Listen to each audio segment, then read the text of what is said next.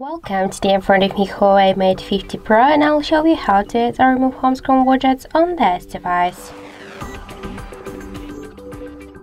So first, let's hold with our finger the home screen, or just to slide with our fingers at the same time to the center, and after that we'll see here service widgets. Click here once, and after that we can see here all the available applications which widgets we can add.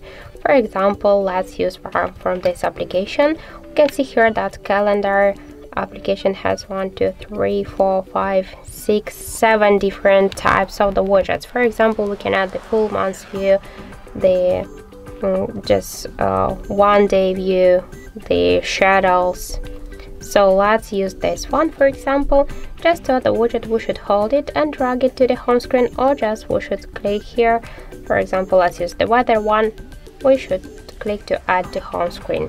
So if you want to move widgets on the screen or between the screens, or just to create the new screens for the widgets, you should hold it and just then drag it by this way.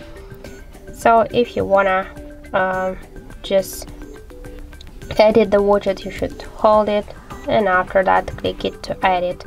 By the same way we can change this widget.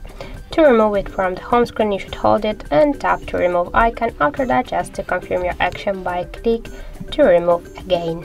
And that's it.